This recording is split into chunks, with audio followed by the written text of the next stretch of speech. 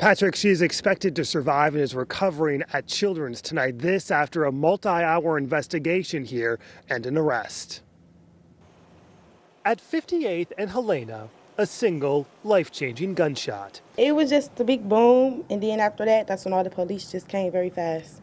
An 8-year-old rushed to Children's Hospital after being shot. A bullet hole on the side of her home left to tell the story as investigators weaved through the details. It was just so surprising, because it's quiet over here. Pictures inside the neighboring duplex, a bullet hole there as well, and interviews with those who were inside. Was the 21-year-old arrested from here? No comment. Okay. Was it an accident or? No comment. No comment. Investigators quickly arrested a 21-year-old Milwaukee man on charges of recklessly endangering safety. The little girl, they don't believe, was an intended target. I have a kid myself, so that's very sad that a little kid just got shot again. Matt, you showed us the bullet hole. Do police know what kind of gun was used?